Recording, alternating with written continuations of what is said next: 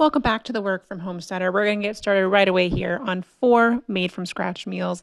All the recipes will be in the description. Don't worry about taking anything down. And as always, start where you're at. Take this as a guidance and make modifications where it fits for your family. First up on the list of meals this week is going to be a Barria style inspired taco. It's not going to be your traditional Barria. It's a little bit more of a weeknight version. And maybe a little bit Americanized, probably. So I am just starting out with making some sourdough tortillas. I put about a half a cup of starter into my bowl and some water and some flour as well. I'll put all the exact measurements in the description. And then I put a little bit of salt and oil. And then I gave it a good mix in the bowl as much as I could until it really wasn't mixing as well. And I just used a fork here. I would love a dough mixer. That's on my Christmas list, but fork works great. And then I put a little bit of flour down and I just hand knead this. Now you can totally put it in your KitchenAid. I just wanted to show you guys that you don't need any crazy fancy tools to make a lot of these homemade meals from scratch. I think that is the most intimidating part about making a lot of homemade meals is that you think you need all these fancy gadgets and kitchen tools, but you really don't. Your hands and a bowl and a fork, they can do wonders and really make you go far. Next, I'm just putting the mixed dough back into the bowl. I'm going to put a tea towel over it. And in this case, I let it rest 4 hours, but if you can rest longer, like 24 hours, it's even better. I just forgot to mix it up sooner, so that's just kind of where we were at. It worked out perfectly fine, and they taste awesome. So now I'm going to chop up a whole onion, and half of it is going to go in our sauce, and the other half is going to go into our meat mixture. Then I'm going to chop up 3 very large cloves of garlic. If you have smaller cloves, I would use more, but about half of this is going to go into our sauce, and the other half in our meat mixture, just like the onions. Next, we're going to add about 2 tablespoons of butter into a hot pan, and then we'll add in our onions and garlic, and remember, just half of each here. As that sautés, we are going to start to chop up some tomatoes here. These are just ones that I have from the garden. You can really use any tomatoes here, and it doesn't have to be cut up in any fancy way. We're going to end up blending the sauce, so as long as they're chopped up and can sauté, that is perfectly fine. Give her a good mix, and then we are going to open up our can of chilies and adobo, and we're going to give it a rough chop here. Again, it doesn't need to be diced any fancy way. We're just going to blend it up after it sautés for a couple of minutes. Mix it up, get all of those spices incorporated, and then we're going to add in the tomatoes. Now, these are, again, just tomatoes that I had from my mom's garden. Actually, she was picking up everything before the last frost, and so I was the beneficiary of all of these veggies that you see on the table here. So now I am going to just start to get the tortillas ready. So I'm just taking small balls and I'm just rolling them out. Now, I wanted these to be smaller tacos, so they are going to be on the smaller side, but don't underestimate how thin you can roll these out. I tend to sometimes forget how thick they are, even though they look thin. So when in doubt, roll them out thinner than you think they need to be. After the tomato mixture has been sauteing for a couple of minutes, you're going to want to transfer it all into a blender so that we can blend it up and make our sauce. I ended up adding about a cup or so of water to this mixture. It's really going to depend on how much liquid your tomatoes have and how much water you need to put in there. But you're going to want it nice and liquidy. Then we're going to put our tortillas on. I put them on for about a minute on each side, and I put a timer so I don't forget about it. Then we're going to put our blended mixture into a bowl. We use that to dip the tortillas in later on. And then we're going to cook about 2 pounds of ground beef. And before I lose you, I am going to put a little bit of liver in here. This is totally optional. I blend it up so that it mixes into the meat well. It is super good for babies, so I try to eat it when I can. And I usually only put it into meals that have super strong flavors like this one so that I can mask the liver taste, but again, totally optional. Then you're going to put the rest of your onions and your garlic in here and saute those together and cook it all so that it's nice and married together. Then we're going to put about 2 tablespoons of paprika.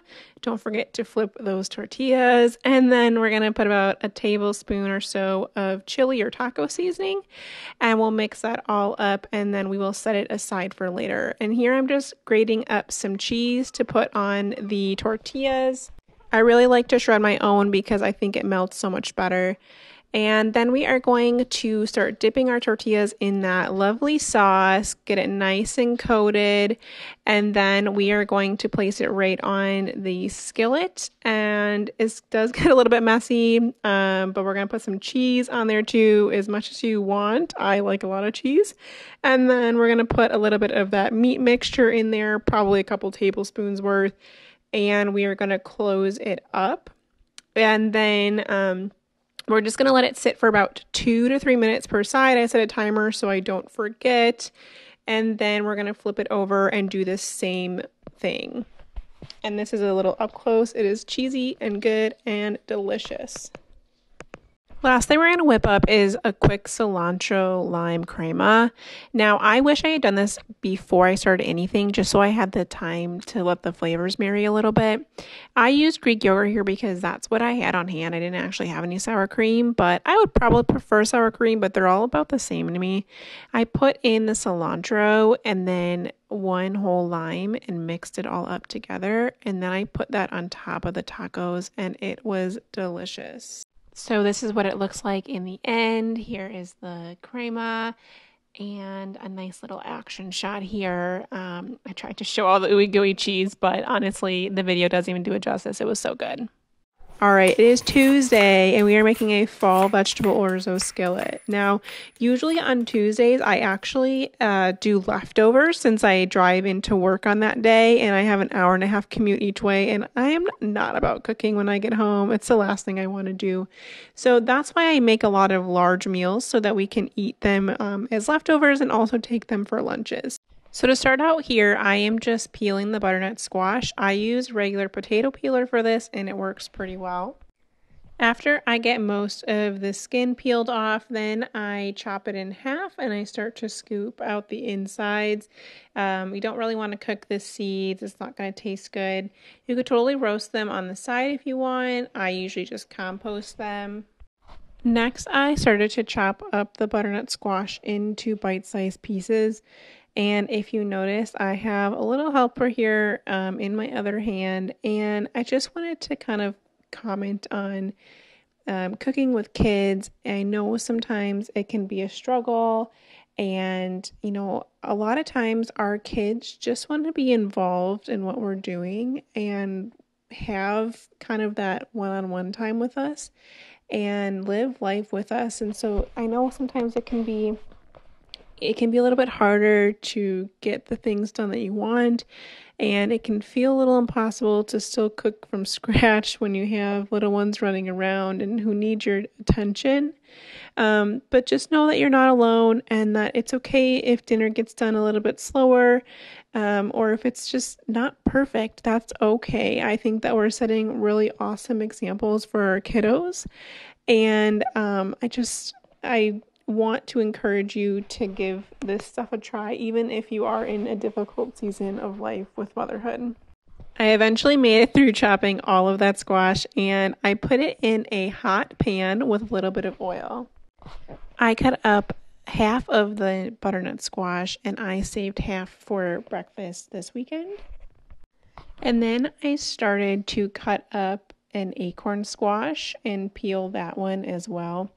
And I cut up half of this one too. Now you could totally do just one or the other here. I had both just from going to a farm recently, and I really wanted to use up both. So I decided to just use some for this recipe and some for a breakfast hash this weekend. But again, if you are just trying to make it simple, then just pick one, and they'll be totally fine, and it'll add great flavor still. And then I again chopped this into bite-sized pieces, and once I was done chopping, I added it to the skillet with the butternut squash.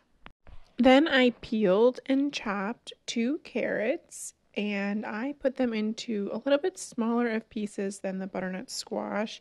I just wanted to make sure that they cooked all the way, and I just like smaller pieces of carrots, but you can definitely chop them the same size so that it's consistent. Then add those carrots to the pan and give it a nice stir. While those carrots are cooking with the squash, you're going to want to dice up an onion, and I usually do about a half of an onion here. If you like a little more onion, you could totally do the whole thing. Then you'll also want to finely dice up garlic as well. I'm always a big believer of more is more with garlic, but I think I used a couple of cloves here. Definitely just use it at your discretion on however much you like. Then in a hot pan, add in tomatoes. I chose cherry tomatoes because I had an abundance from my mom's garden, but you could honestly use whatever tomatoes you like here, whatever might be on sale. And then you're going to want to take, while that's cooking, you're going to take your squash mixture and put it in a bowl. We are going to cook the meat in this pan. Alternatively, you could just use a new pan and cook the meat in there and just turn off the heat on this, whatever is easier. Give the tomatoes a stir. It should only take a couple of minutes for them to kind of blister. We're just trying to get them cooked and get a little bit of color on there. Then we'll add the other half of the onion and garlic in here and give it a stir. Let it saute for a few minutes. Then we will give our 2 pounds of ground beef a stir and let that cook. So this part requires a little bit of multitasking. We're going to put the tomatoes into the blender and blend that up. I would definitely use a different utensil here, but this is what I had on hand while also holding the camera. And then go ahead and give that a blend. Add a little bit of water if you need to, if it's too thick.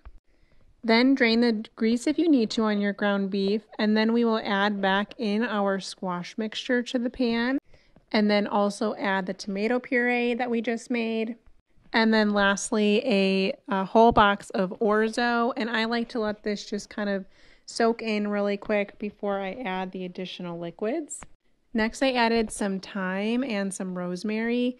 Now, if you don't like those spices, you could totally change them up. You could probably do some paprika. There's really a lot of options you could do here, but I just love fall kind of spices like that, like thyme and rosemary, and I just think that it makes it a really nice fall dish with those. Then you want to add enough liquid so that everything is submerged, and you want to cover it. If you're using a cast iron skillet, you can just put some tin foil over it, stir it frequently, and cook it for about 10 minutes or so. You'll know it's done when the noodles are cooked. And this is what the final result looks like, and it is so good. This served us for a few meals. Wednesday is the unofficial pasta day in this house, and I am here for it because I love pasta. My toddler loves pasta, and so does my husband.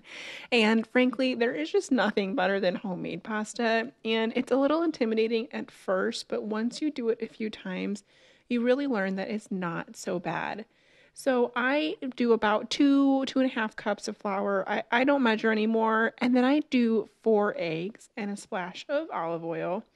I mix that in a well, and you want to just start to slowly incorporate the flour until you start to get a little bit of a thicker slurry mixture. And here I'm going to make some sourdough pasta, totally optional with the sourdough, but I do think it gives it a really nice flavor. It's also really helpful for the gut if you let it ferment a little bit. I made this about 4 hours before over my lunch break. And so, it's probably not long enough to really get all of those fermentation benefits, but it really does help get the flavor in there. So again, you're just going to want to, mix everything together. And once you start to get it, incorporated enough, you can move to a pastry cutter and really kind of just like fold in that flour. And then just start to use your good old hands and roll and mix and knead all of that. And I would say overall, this probably takes me 5 to 10 minutes start to finish to really just incorporate this dough. So it's not as time consuming as someone might think for starting off. Obviously, the first few times you make it, it might take longer, but really, if you haven't tried making your own pasta dough, I really encourage you to do it. It's going to make such a difference on the quality of your meal. With that said, if all you have is time for a box of pasta on that day, go for it. You got to do what you got to do sometimes as a mom, and, you just got to get dinner on the table sometimes. So after you let it sit for at least 30 minutes, the longer you can let it sit, the better. You want to let that gluten kind of rest.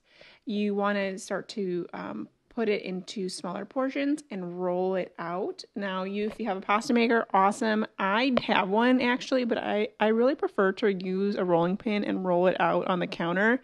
It's just a little bit of little therapeutic for me, and I just find it faster. Like once I set up the pasta machine and get it all going, like I could have rolled out half of my dough already, so I just go this way, and it's easy. And I use a pizza cutter to cut all of our pasta, and it works just fine for us. So again, you really don't need any fancy tools to make your own homemade pasta. It's really not too bad. So, and today I am actually getting it all prepared before we go on a family walk. A lot of times I will cook the pasta in batches while I'm also cooking the sauce. But this day I'm just trying to get all of the pasta together before we leave. So now we are back from the walk at this point, and I'm getting the sauce started, and I have water boiling on the stove for the pasta. I put an entire stick of butter into the pan, and then I diced up half of a red onion. Now you could use any onion here. This is just what I had on hand. I had green onions actually, and they had gone bad already with only being in the fridge for a few days, which was a real bummer. So just cutting that up, and then I'm also cutting up about 2 to 3 cloves of garlic. Again, my philosophy more is more with garlic. You can never have too much, in my opinion. So definitely just use as much as your family likes. All right, so now the pasta is going in the water. I did 2 batches of pasta. I had a smaller pan going. I don't know why I didn't pick a bigger one, but you could definitely do it all in the same if you have enough water, but I didn't want to overcrowd it and everything get stuck together. And then I am just adding the onion and garlic into the pan and letting that saute for a couple of minutes while the pasta cooks. Once it's done, I start to put it into the sauce, and it really only takes about 3 minutes or so for the pasta to cook. Fresh pasta takes much less time than box pasta. And then I just put a bag of frozen peas here. You could really put any vegetable that you like. This is just what I had on hand, and it went pretty well with this. And then I'm going to put the zest of 1 lemon in there. Someone once told me, like, you're paying for the whole lemon, so don't forget to use the zest. And I thought that was a really good point. I'm also going to cut up about half of this lemon and squeeze the juice in here. And at this point, I have put all of the pasta in here. And then last thing you're going to do is grate a little bit of Parmesan cheese in here. I put probably maybe like a half a cup or so, and then I grated it over all of our bowls when I served it. Definitely just use as much or as little as you want. I really like the flavor, and I think it adds to the dish. My toddler absolutely loved this one, and we even had a little bit of leftovers, which is always great. Friday is absolutely pizza night, like almost every Friday in our house, and we love pizza, especially my husband. I think if he could eat it every single day, he absolutely would. So I made sourdough pizza dough here, and I totally forgot to film me mixing up the dough, but this is just me kneading it here. I will absolutely put the ingredients in the description below, but it's basically just flour, sourdough starter, salt, a little bit of oil and water, so nothing complicated here. And I just kind of kneaded it out for a couple of minutes. Again, I wanted to show you guys that you don't need like a fancy KitchenAid or anything like that to make a lot of these homemade breads for yourself. And I'm going to let this sit and rise for about 4 hours. If you were able to let it ferment like all sourdough, it's so much better, but I always forget to prepare things ahead of time, so I am always under the gun and letting things rise, but that's okay. This is what it looks like after about 4 hours of rising. I always love seeing like that yeast kind of like all the bubbles and all of that stuff. It always just makes me so happy to see. Now, I usually can get about 3 pizza crusts out of this, and we usually only make 2, and so I always just freeze the third. And it is so nice when we're in a pinch and I like haven't made anything, and I can just take some pizza dough out of the freezer and like whip something up. And you can literally make like calzones, anything with the pizza dough. Like, it's a lifesaver to have that. So highly recommend. I roll mine out. I know there's, like I said in my last video, there's people probably cringing like, oh, that's not authentic. Listen, we like the thin crust, and this is the best way for us to get it. And it is quick, and it gets dinner on the table. So you do what you gotta do. Don't let anyone tell you how to make your own like homemade food. So I am just rolling this out, and then I am going to put this on a hot cast iron skillet. If I'm thinking ahead, I put it in the oven at 450 and let it heat up in there. Otherwise, I just turn it on medium on the burner, and that helps kind of get the crust going while I put on all of the sauce and the cheese. So here I am just shredding up some mozzarella cheese, and I use about 8 ounces per pizza. And this is the one thing where I would not buy pre-shredded cheese for. You really want the nice melty factor that this kind of cheese has, because if you get the stuff that is in the store pre-shredded, it has like anti-caking agents on it, and that will prevent it from melting really nicely, and it'll be a real bummer when you take it out of the oven. So now I am just putting the pizza dough on the hot cast iron skillet, and you have a little bit more time than you think to like kind of situate in position where it needs to be. And if you have it and it's rolled out just a little bit too big, you can just roll it down and make a little crust, or you can purposely make it too big and have crust around the whole thing. And then I just use plain old unseasoned tomato sauce for ours. I like to not have all of the sugar and additives that a lot of the pre-made sauces have. Plus, it is so much cheaper just to use a can of crushed tomatoes or tomato sauce. And then we just add a little bit of seasoning in ourselves. So we have like a pizza seasoning that has like oregano. It's basically like Italian seasoning, and we just sprinkle that on there, and that works awesome for us. And now I'm just adding on all of the cheese, the pepperoni, and just a little bit of diced red onion. A little goes a long way here, but it definitely adds a lot of really good flavor to the pizza. Then I toss it in the oven at 450 for about 10 minutes or so, and I broil it for about another minute or two after that. You can just check to see that the dough is done periodically, and this is what it's going to look like when it's all done. Look at that ooey gooey cheese. It was so good. But wait, there's more. I'm all about using up leftovers in this house. And if you remember back to the Barria style tacos, we had this sauce, and it was so dang good. And I was like, this would be awesome on a pizza. So I mixed a little bit of the red sauce and the Barria sauce, and I put it on the pizza. And then I took the leftover ground beef that we had, and I sprinkled that on with some cheese, and I threw it in the oven. It was so dang good. I topped it with some cilantro, and I honestly think it might be one of the favorite pizzas that I've made to date. So that concludes our week of meals this week. I hope you got some great ideas to serve your family with. If you enjoyed this content, please like and subscribe. It lets me know that I should keep making stuff like this. And if you make anything, please let me know in the comments. I'd love to know how it turned out.